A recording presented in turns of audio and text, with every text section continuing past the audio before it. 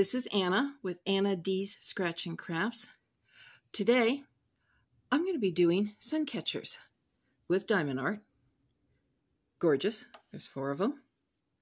And this is what hopefully they'll look just as gorgeous as these once I'm through. Now in the package, if I can get it dumped out, is everything you need in order to do this. We have, move back out again, the forms, all the little gems we need. Here are the crystals that will hang off of them. And, of course, we have the drill, the little tray to put things in, and the little glue we're going to need. So give me a moment to set things up and we'll get started. Have items out. I'm going to start with the simplest one. Now these actually will be done on both sides. So it's not just one-sided, I will be putting gems on both. On this particular one, there isn't a grid like it is on the paintings, but it is marked. So for this particular one, I will need the P, A's, I's, and it looks like an L. So in the package they sent us, they're, I guess I put them so you can see them. They're labeled. There's A, B, C, D, E, F, G, H, the I, the J, and K. But the bigger gems, which are like the P's here and whatever, they got an N, L, M, O, and I would take this to be the P's. So, for those of you who have not seen this before, and the one item you will need, oops, wrong side again, is a scissor that's not in the kit.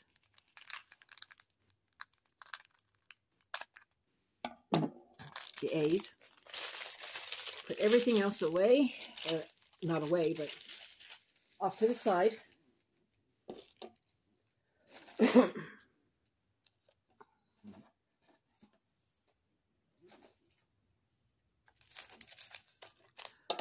going to cut just a little bit of the corner here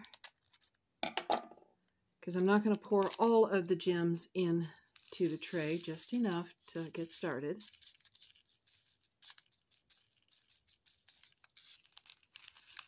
And carefully set this to the side so it don't spill.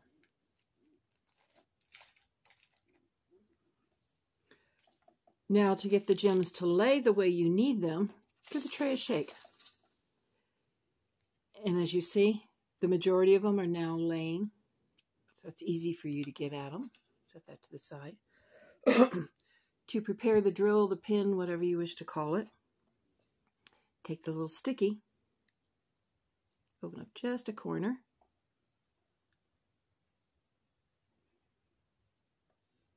and apply it. So all you have to do is gently touch one of the gems. I got 2. That's all right. And this is the A, so, oh, I forgot. There is a protective coating, and I'm going to peel it back. And I'm only going to peel back what I'm working on. That way I kind of protect the others and I'm not sticky, because right now, this is sticky. Okay, I only have 1 now. So place the A on the A and it sticks. Grab another one and it sticks.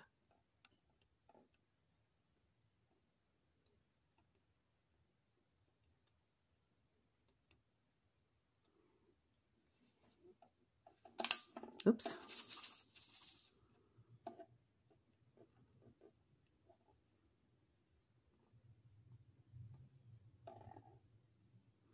If you misplace, you can move them.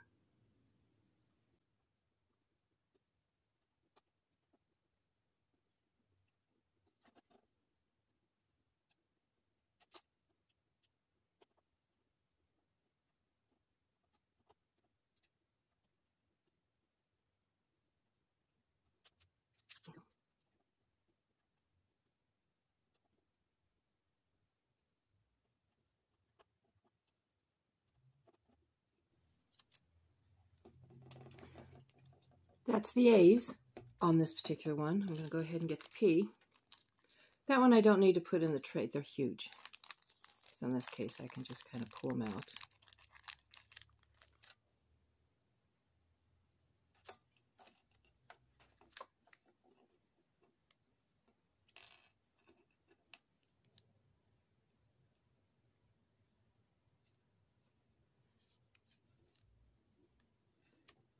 Set it on.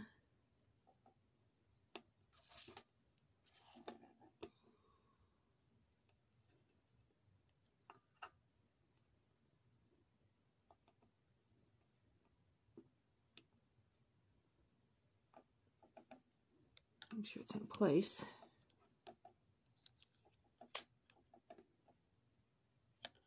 If I can move it over just a little bit more.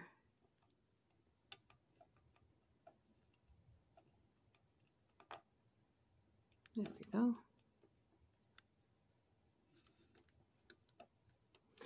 Now normally I would do all the A's all the way around, but I'm going to go ahead and I have extra trays from my other projects, which is why I tell you to keep the trays, because believe me, once you get started on diamond art, you'll find it so fun you will do more than one kit.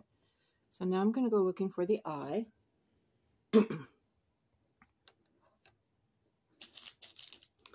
If you don't have an extra tray like I do, they will come with little packets. I had previously opened this before, but yes, they did come with little packets. So, sometimes not enough, so I have bought myself, since I do a lot of this, extra little baggies. You can take, once you're finished, into the little baggie, and you have the tray available for your next color. And this is the eye. Again, just a corner off.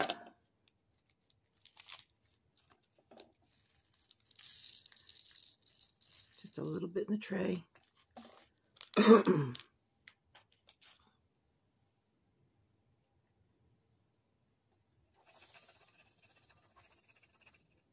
Give it a shake.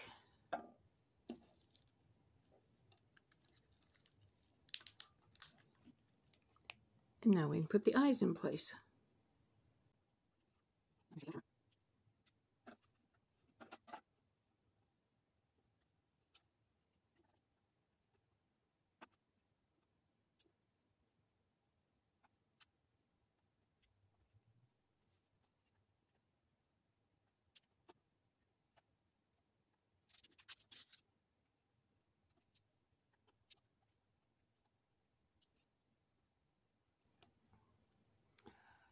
Now you've seen me do one section, and I did speed it up a little bit so it wasn't real time, but fairly simple on this one.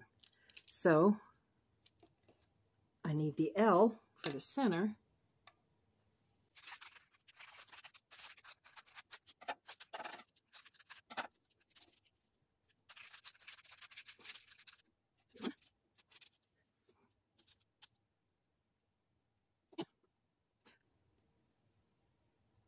So give me a moment.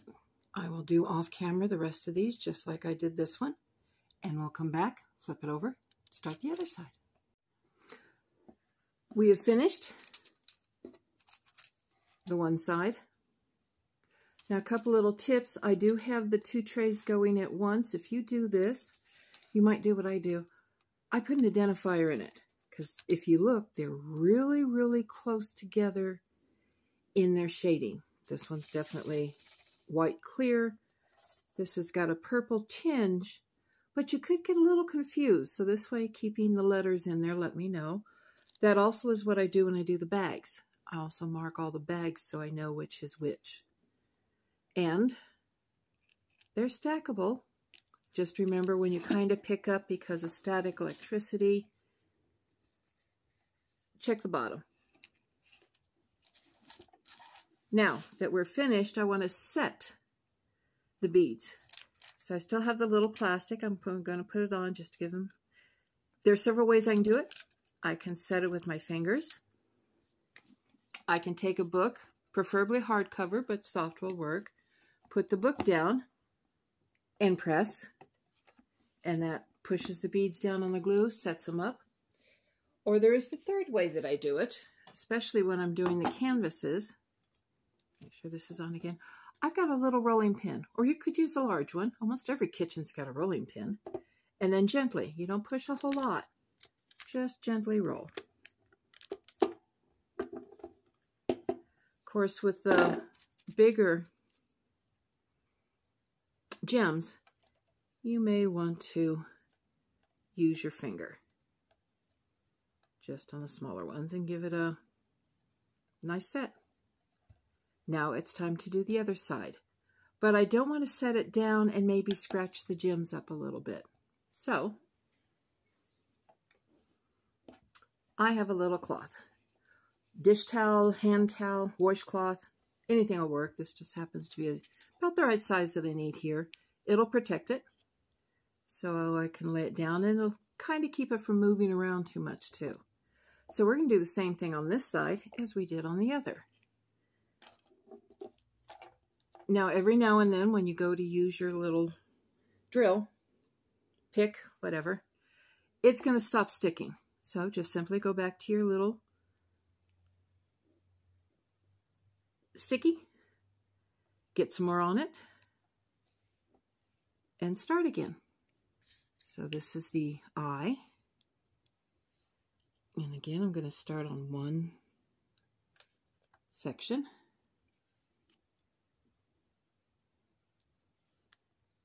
Let's start putting the eyes in. Found out that by putting the eyes around that big P, it made it easier to set the P in correctly. So I'm doing, got too many on there. Like it says, you can move.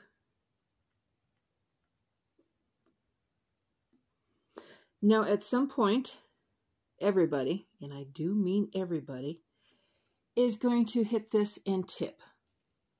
And especially if you're working on a canvas, you're going to get a whole lot of gems spread all over your canvas. Some kits come with a tweezer, otherwise you may have a tweezer. You can just use the tweezer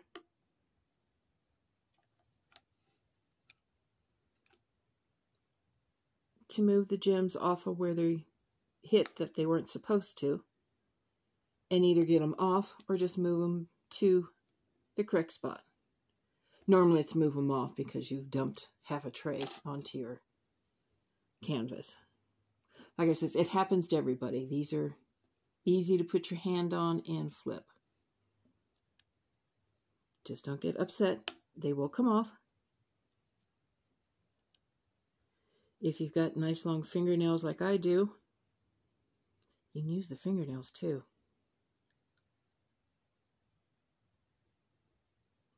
Now, one of the reasons I'm picking up more than one gem at a time, I don't know if you can see it, a little bit of the sticky stuff has moved out. So just clean it off on the outside, and into the trash it goes.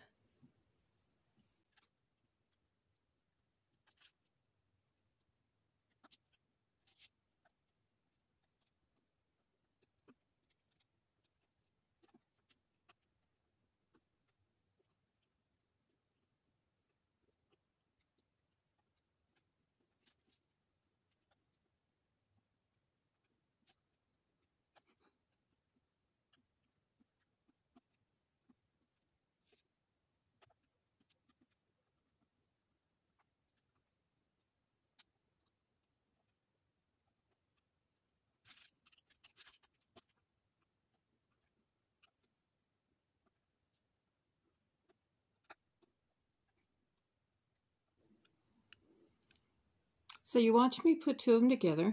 You saw me kind of set them in with my fingers. You can do that as you go along. So, as before, I'll finish the rest of this off camera, and we'll be back to show you how to finish up attaching the jewels in the hanger. Back soon.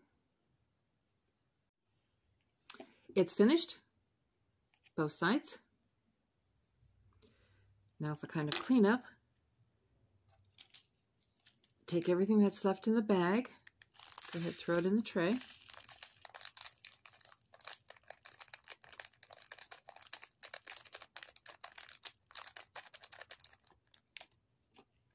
And into the little baggie. This is the baggie that came with the kit. They never do give you enough for all of the gems, which is why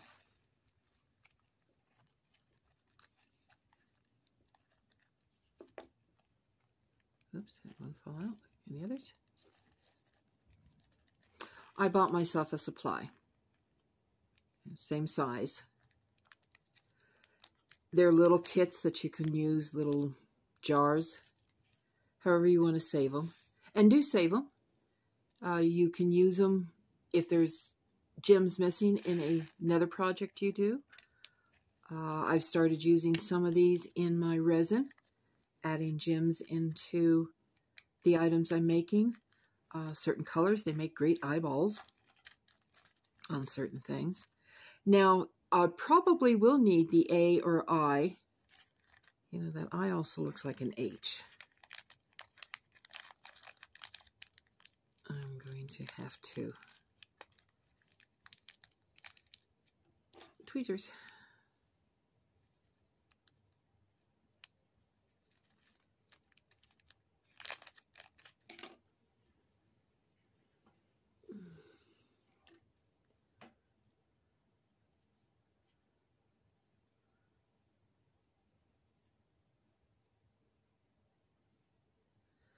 Put a little eyeball sign on there.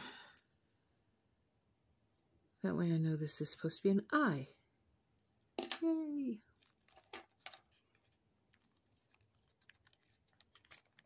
There is an H. That's why I'm doing that. Or I could have just simply written on the bag. Now what I have done on other ones is they give them the color number. And I put that on the bag because that same color ID number goes from kit to kit to kit. P already has it, so we're set and ready. Now it's time to add the jewels. All right, take some forever to get the bag open. Kind of check out the box. Here's the one we want. So it's got 2 on the bottom, 1 on the top. That's 1 and 1. That would be the hummingbird. Oh, it's got the stars. That's a way to check. Here we go. There we go, the stars.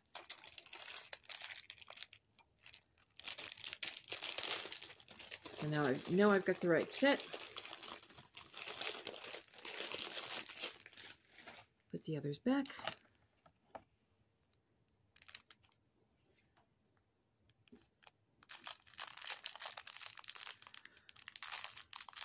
Open up another bag.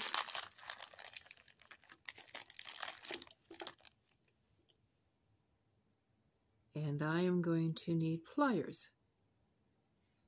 So I will be right back. Okay, I'm back. Needed pliers. This is the chain for the top.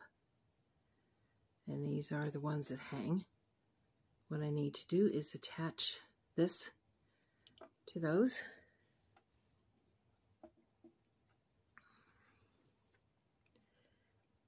My little mirror in place.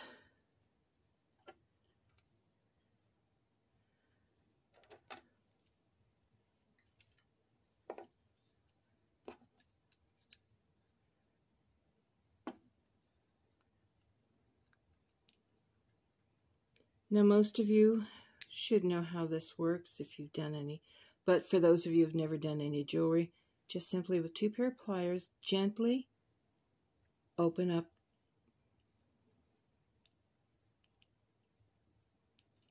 the connecting link wide enough so it will go through the hole.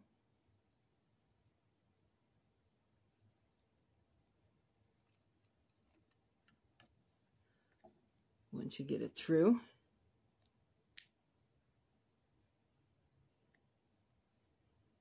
Gently reclose it again.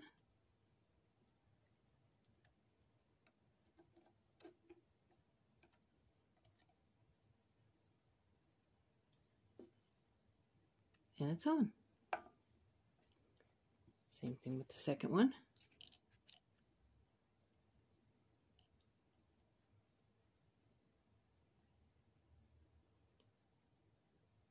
Find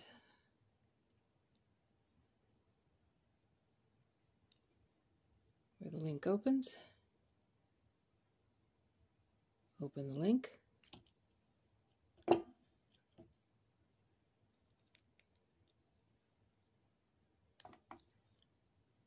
Okay, don't go losing it.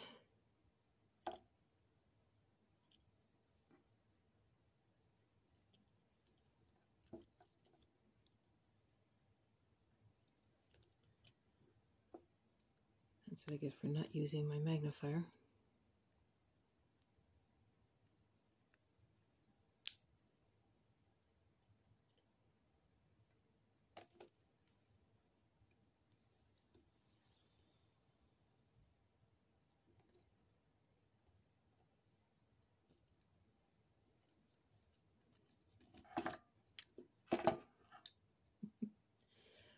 This one wants to be difficult for me. Just need to squeeze it closed just a teeny bit. There we go. And we've got the bottom on. Same thing with the chain on top. Your options then are just simply to use a nail and hook this on. Attach a hook to it so you can hang it from something else. Or even this is fairly light, a tack or a push pin should hold it up. However you want to hang it from your windows, or wherever you'll hang it where it'll get that beautiful sun.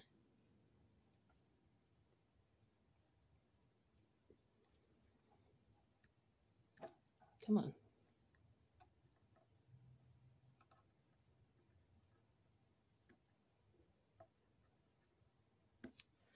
Okay, again, my problem is I'm not using my magnifying glass.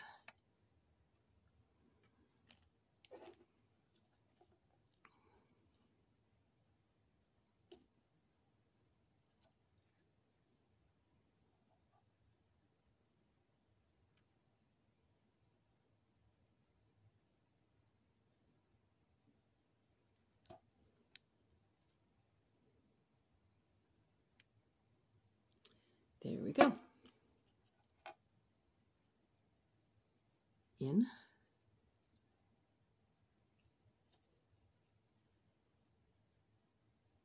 Close up.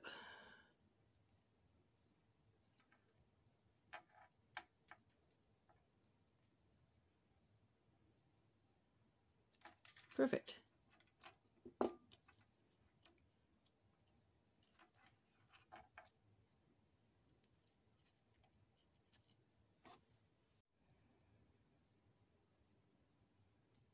Sparkly.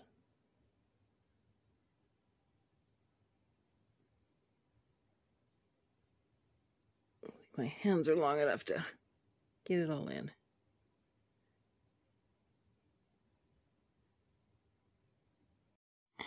Well, there has been no sun. In fact, we had a snowstorm move through. I haven't seen the sun for 2 days now. So I'm going to go ahead and finish this video, put it up for you to see. There will be a part 2 that'll give you a few more hints and tricks on how to do this diamond art. So look for the next video. Thank you for joining me on this trip. And if you like it, hit the thumbs up, hit the subscribe, and notifications so you'll see the next videos that comes up. Thank you. And if you enjoyed my video, please press the like button, hit the subscribe button if you haven't, and the notification bell so you know when my next video is out. Thank you.